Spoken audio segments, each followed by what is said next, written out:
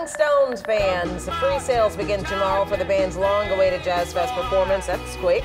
A limited number of tickets will be sold, and this is only for Louisiana residents. So this is really good. The sale starts at 1 tomorrow afternoon, wraps on Thursday night. And in case you're budgeting, the single-day ticket for their May 2nd performance is $225, not including the fees. So that is slightly pricey. Slightly. Wasn't it? Someone told me once that Jazz Fest was $25 to $30. Oh, yeah. I don't remember that.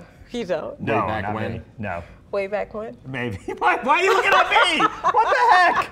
What do I have to do with this? I don't know. How much was Jazz Fest at one point? I don't know. I don't. Those are just things I don't remember. I'm sorry.